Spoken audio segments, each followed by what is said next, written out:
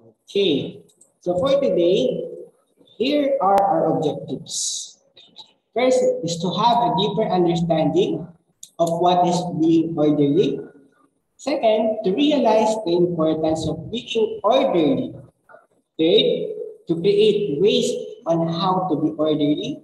And lastly, to practice being orderly at all times. Okay? In all those objectives, I know na parang na-redundant kayo sa word na orderly. Teacher, ano ba yung orderly na yan? Later on, we'll find out what is that. But for now, I have this video that I would like to share with you. Okay? So sit back and relax as we watch this video about our topic for today.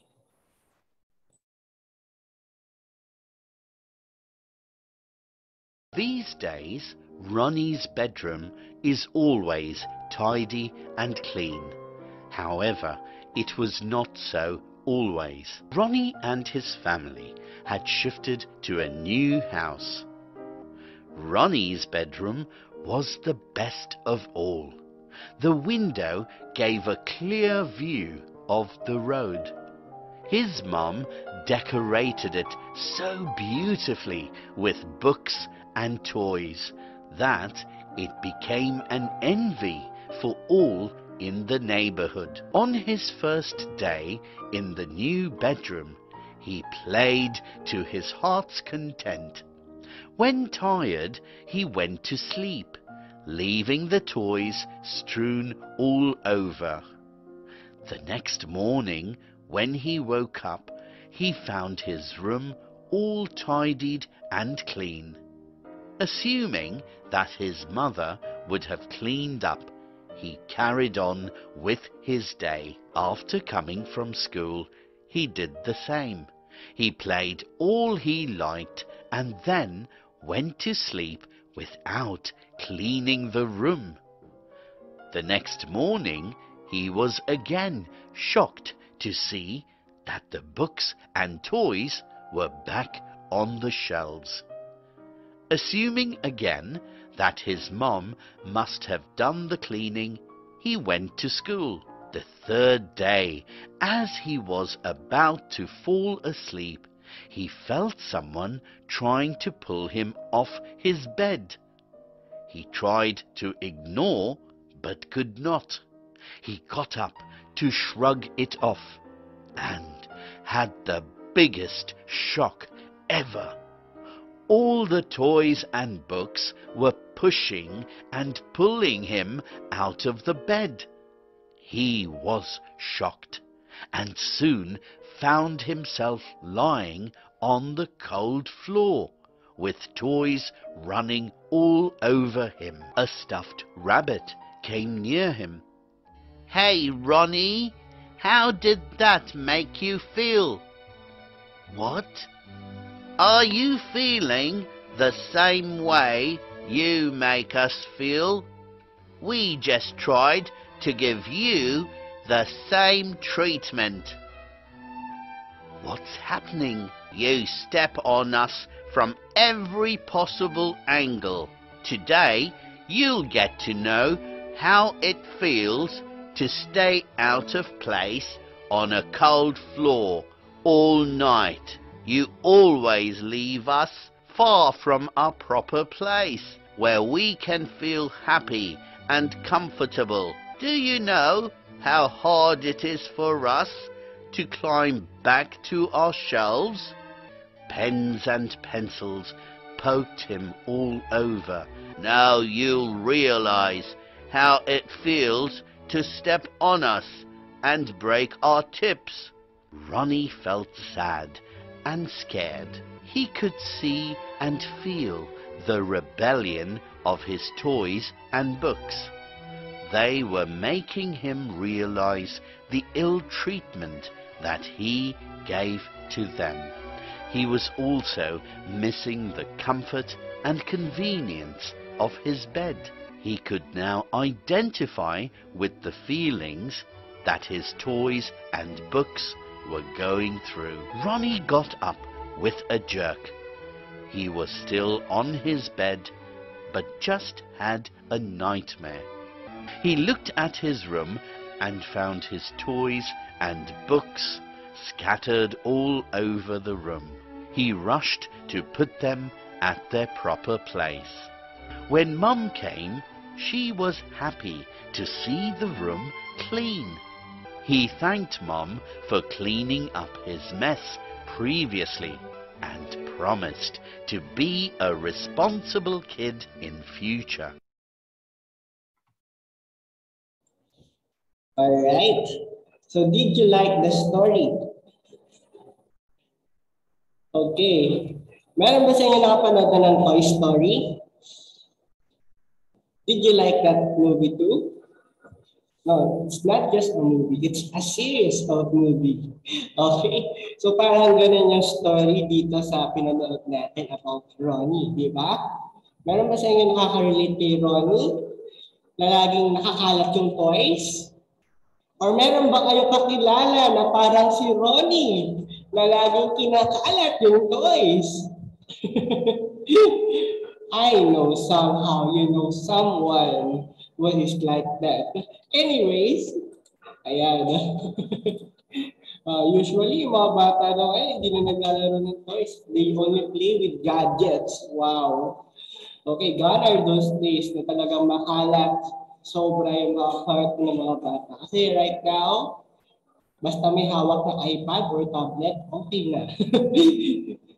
Yung mga magulang tuwang-tuwa naman kasi wala silang hiniligtas. But, syempre, mas enjoy pa rin yung maglaro ka ng mga ganitong klaseng toys. Anyways, regarding what we have watched, I have some questions to ask. Okay? First, how can you describe Ronnie? Paano niyo i-describe si Ronnie? Sige, Saina. Ronnie is lazy. Okay, he's lazy. Why do you think he's lazy? Why do you think he's lazy? Tia? Because he didn't clean his toys. Okay, very good. He doesn't clean his toys. Hindi niya nililinis yung kalat niya. Aside from that, what else can you say about Ronnie? Anything else, Sophia?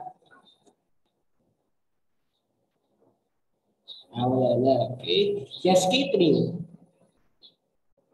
Ronnie is irresponsible. Okay, he is also irresponsible. Okay?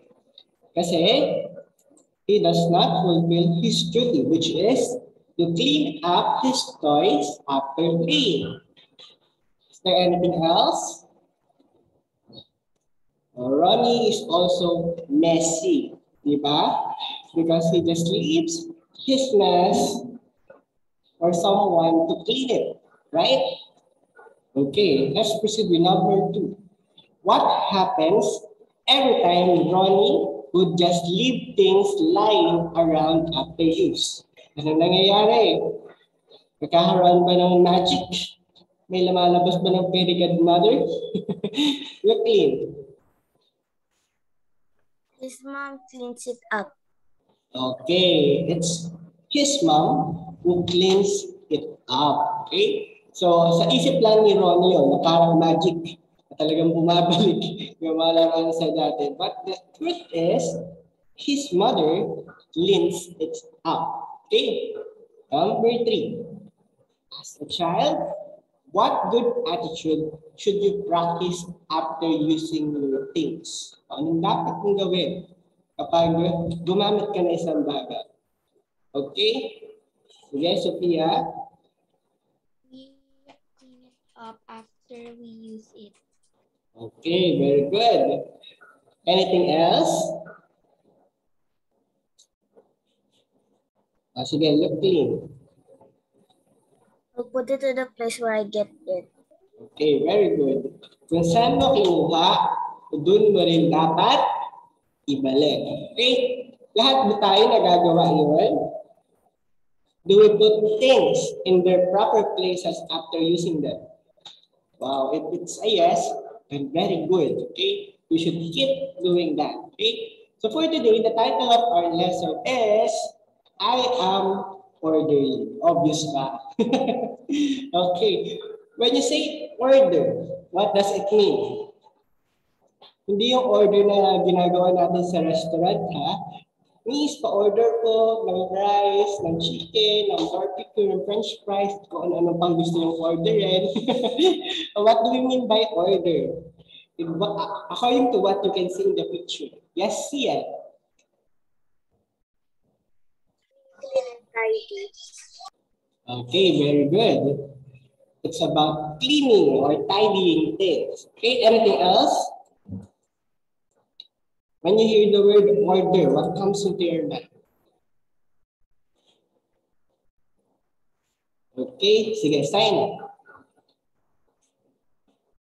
To stop being lazy. Okay, okay. It's the counterpart of being lazy. Very good. Tia? You are organized. Okay, it's about being organized. Very good. Arjen? Proper. Okay, it's about being proper. All right, thank you for your wonderful answers. Okay, all the answers that you have mentioned are right. But right now, tingnan natin, ano bang definition ng orderliness? Right? So the root word there is order, which we have defined a while ago. Ano naman, teacher, yung orderliness? Kindly read. What's orderliness? Bon. Orderliness is a quality of being well arranged or organized. Okay. It's the quality of being well arranged or organized. Okay? So, di ba, mas masarap makita yung mga bagay na nakaayos kaysa yung mga bagay na magulo at nakalat. So, yun yung ibig sabihin nitong orderliness. Okay? Sabi dito, it's having this quality will help you become organized and neat in your things. So, aside from being organized, aside sa pagkakaayos-ayos ng mga bagay, it is also about cleaning your things. You clean your things. Yung kama nyo, bago kayo matulog, pinapagpag nyo ba? Kasi little do you know, yung mga kama natin, no? Kapag umihiga tayo dyan, natutulog tayo dyan, no? Yung mga bacteria sa katawan natin, madalas naiiwan dyan. So every time we would go back to sleep, we will go back to bed, kailangan pinapagpag natin yan. Para yung mga bacteria na natanggal sa katawan natin, the last time we slept, mawawala. Okay? And aside from that, may mga what do you call this? Alikabok din na napupunta dyan during those times na hindi tayo natutulog dyan. So we need to shake it off para hindi natin malanghap yung mga alikabok na yun at hindi tayo magkasakit. Okay? So, in short, being orderly helps you to become healthy. Remember that. Okay? Aside from that, orderliness is about putting things in order. Yan. When orderliness is already part of you, it will be easier for you to study or work on something like your projects because being orderly means that you are able to keep your place a comfortable area. Diba? Mas masarap mag-aral kapag malinis yung ating nakikita. Okay? Imagine niyo yung sarili niyo, no? Nag-aaral sa tabi ng basurahan. Makapag-aral ba kayo ng maayos? Will you be able to study well? Kapag nag-aaral kayo, katabi niyo basurahan, mabaho, makalat? Hindi. So, in keeping our place organized and clean, tinutulungan din natin yung sarili natin na mas makapag-focus sa kung ano yung ginagawa natin. Do you understand? Alright. So what do you think will happen if you know how to keep your things orderly? O ano mangyayari kapag inayos mo yung mga bagay-bagay sa paligid mo at naging orderly ka ng tao? Sige nga, Sachi? It will not be messy. Okay, you will not be messy. Aside from that, what are the things that could happen, that could possibly happen kapag nakaayos yung mga gamit mo? Shania?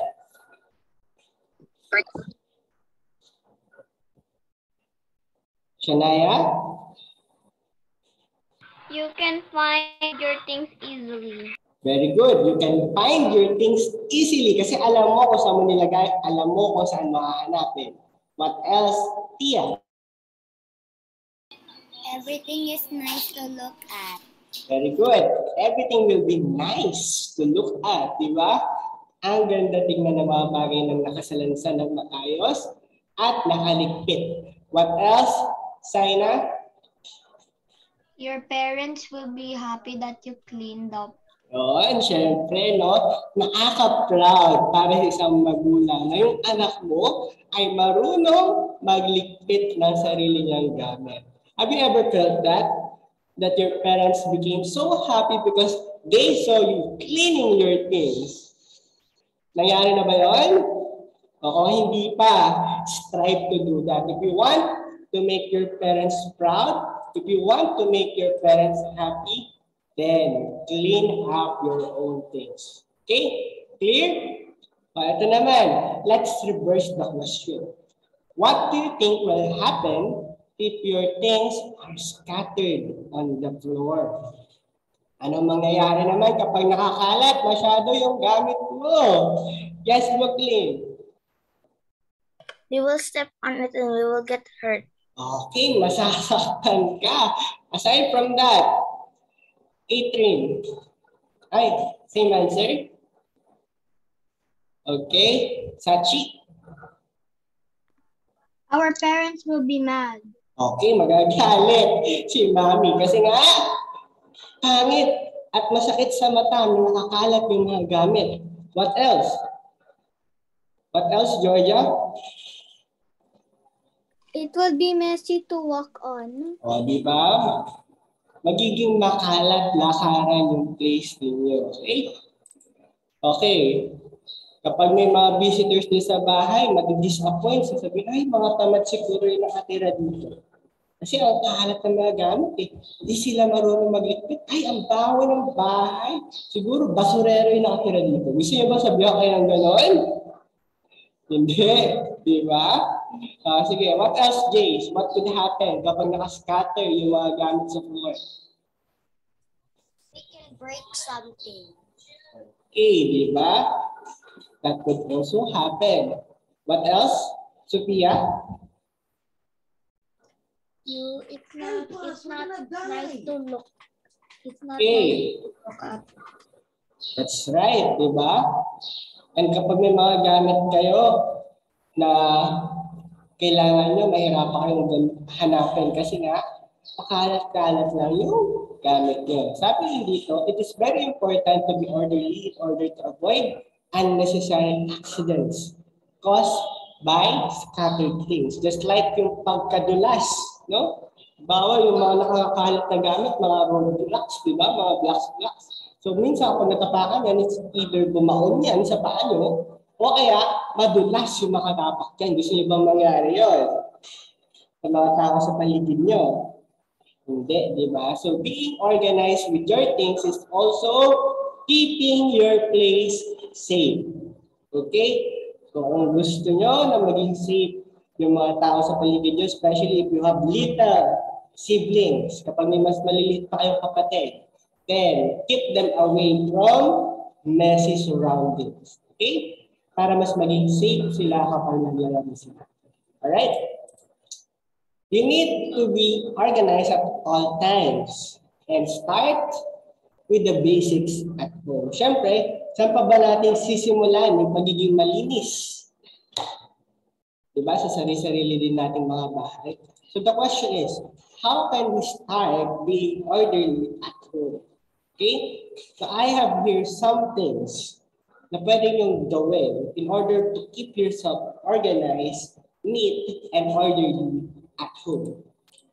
Okay, first is to arrange clothes in the cabinet.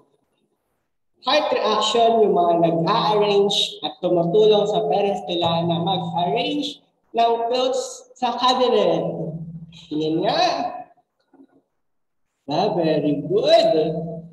Madami, be honest ha. Kung hindi nyo pa nagagawa yan, it's okay. Walang problema doon. Okay? So at least, almost, more than half, yung tumutulong na magtupi ng kanilang mga damit. Okay? That's a very important skill, ha? Especially if you want to be an organized person, dapat marunong ka mag-tiklop ng sarili mong damit. Next is putting things in their respective places. Thumbs up yung mga ginagawa ito. Yung mga binabalik yung mga gamit nila sa kung saan nila ito kinuha. Mas madami. Almost everyone. Very good. Alright. Next one. Arranging books on the bookshelf. Meron ba kayong mga bookshelf? O heart reaction, yung mga nag-arrange ng mga books nila sa bookshelf. Wow, ang dami mo yung mga bookshelves. Eh, binabasa nyo ba yung mga books na nandun? Baka naman ina-arrange nyo, tapos di nyo naman binabasa. Arrange lang. Salpak-salpak lang. Next, placing shoes on the shoe rack. Meron ba kayong shoe rack? O kung walang shoe rack, kahit inaayos lang yung mga chinelas, yung mga sapatos, o kung saan nakalagay. Hey, thumbs up reaction, very good. All right. Oh, yes, Shania? Teacher, we have a shelf full of shoes. Our first shelf, we put shoes that we don't use yet, and the other shelf is for shoes that we use. Okay. When you say shelf, it's for the books, okay? While when you say shoe rack, it's for the shoes and slippers, okay? So, magkaiba yan, okay? So, bookshelf and shoe rack. Yes, Sophia? Teacher, we have a shoe rack, but it's already filled with shoes. Okay. So, para naging stock room na lang yung shoe rack. Yung mga hindi ginagamit, doon nakalagay. So, okay. Okay? Pero the tendency is, halimbawa, may shoe rack kayo, tapos ganito na naka-open, di ba? Yung shoe rack usually. So, ang tendency niyan is, mapupuno siya ng alikabok. So, from time to time, you need to also brush those shoes that are on the shoe rack na matagal nang hindi ginagamit. Okay? Para matanggal yung mga dirt o yung mga alikabok. Okay? Next one. Sort other small steps like your pen, your notebook, and other things. Hey, kayo gumagamit kayo ng small steps like pen and notebook and books, of course, kapag nagkaklase tayo, right? Ang tanong, kayo ba yung nagliligpit na mga gamit ninyo pang-aral pagkatapos ng klase? Heart reaction ko, oo. Aba, very good. That's nice. Okay. Maliliit na bagay na lang yan, ha? Hindi kayo magbubuhat na mabigat dyan. Hindi naman siguro kasing bigat ng barbell yung pencil nyo para hindi nyo maligpit pagkatapos ng klase nyo. So you should do your part. Clean up your mess after using it. Alright? And lastly, clean. Yes, Shania. Teacher, when I was done with my workbooks and books, I placed them back in the container where I placed all my school stuff. Okay, that's good. That's nice. You should keep doing that. Okay? And lastly, clean cabinets and shoe racks and shelves. This is what I'm saying a while ago. Okay? So dapat from time to time, kahit once or twice a week, pupunasan natin yan ng tuyong basahan. Okay? So you should have a towel, a tissue, or something that would help you clean up the germs, the bacteria in those things na nasa cabinet, nasa shoe rack, at nasa shelves. Okay? Alright. Meron ba sa inyo na nagpupunas ng mga gamit nila pagkatapos gamitin? Thumbs up kung meron. Alam ko, konti lang to. Okay, kasi young as you are, ay, madami din. Talaga ba? Halimbawa, yung TV or yung computer natin, kasi madalas yan. Kapag ginawa ka mo, pag tinouch mo lang siya ng ganyan, So, mapapansin mo yung daliri mo, ay, kulay black. Ibig sabihin nun, puno-puno na siya ng alikabok. So, mamaya, this is your task if you would like to do this. Mamaya, you roam around your house, and then you touch, halimbawa, yung mga tables, yung mga chairs, ano lang, parang you just use your pointing finger and then touch it. And then look at your finger. Kapag nakita niyo yung finger niya na maitim, dahil sa alikabok, you get a piece of tissue o kaya ng rag, and then you clean it, okay? Punasan mo kung ano man yung hinawakan mo na may alikabok. Okay? Kaya bang gawin yun? Okay. So this is what we call the New Year's Challenge.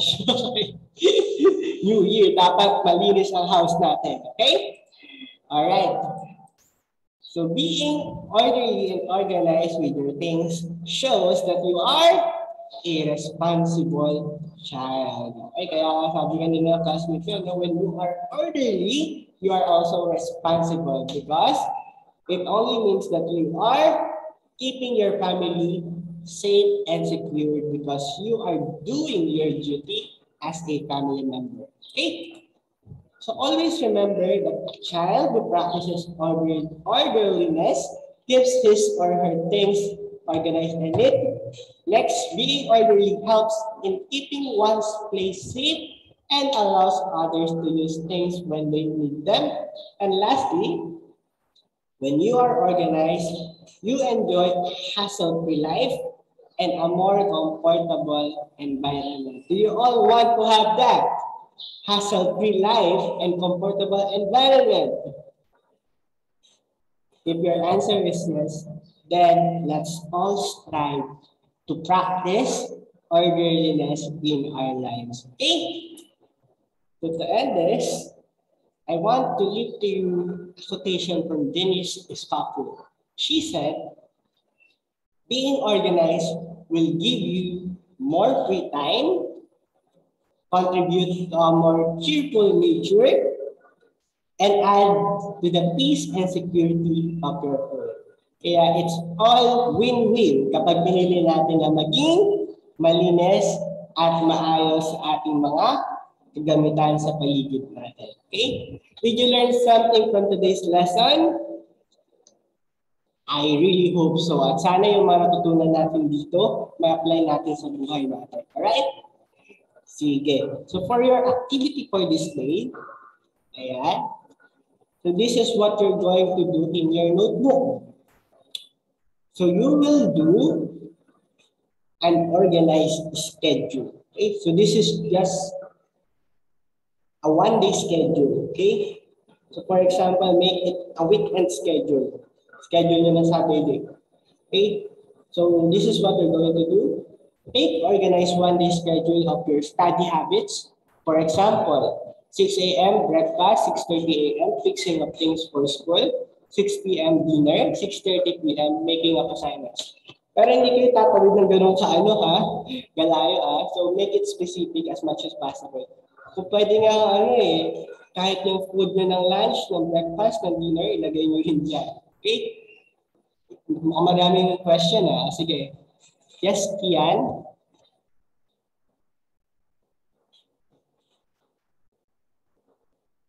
Kian, Write it on the like chart. Okay. If you would like to, pwede naman. Yes, Luclin? Where are we gonna write it? Pwede pong sa notebook. Pero kung hindi kasya sa notebook, pwede sa bond paper. Shania?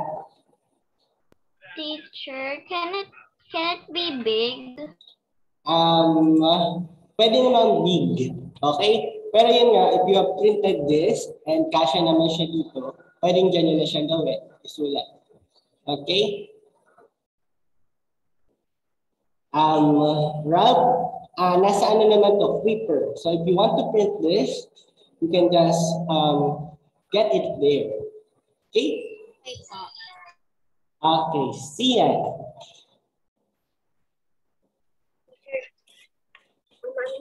English ka na make it to dinner po. Sorry, Sian, ano po ulit? Type ko na lang sa chat. Okay, sige. Okay, aside from that, you should also answer this checklist in order to check if you are organized or not yet. Okay? Clear po bang ang activity natin for this day? Yes, Kian? Teacher, what is on the second one? Because it says, I place my nooks properly on the bookshelf. Second one.